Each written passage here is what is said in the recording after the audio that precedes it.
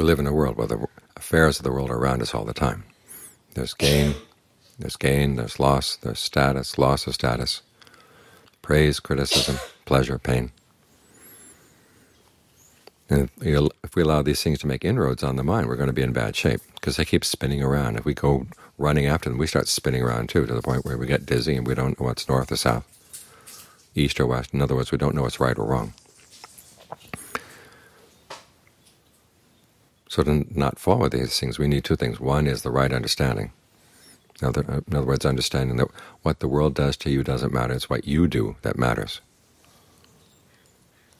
You have to be very firm in that belief, firm in that understanding, that it's your actions that make all the difference in your life. And the other is strength of mind, because sometimes we know what should be done, but we don't have the strength to do it. And that knowledge just goes to waste. One of the reasons we practice concentration is to develop strength of mind, so we can have an inner source of food.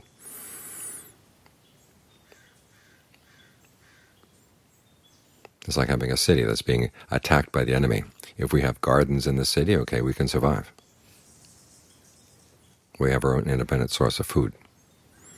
So you develop that food with a concentration, and then you use that strength together with your understanding to deal with the problems that come up.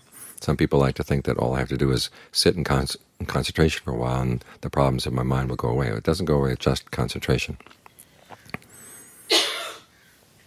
You've got to use your discernment as well. This is one of the reasons why we listen to the Dhamma and read the Dhamma, to pick up strategies that may have not occurred to us otherwise. And we take those strategies and we adapt them to fit with our lives, and in adapting them we develop our discernment too. So what began as someone else's strategies become our strategies. What was other people's discernment becomes our discernment. So when problems come up, make sure you've got both of these qualities working for you, both the understanding and the strength of mind. As they work together, they'll see you through.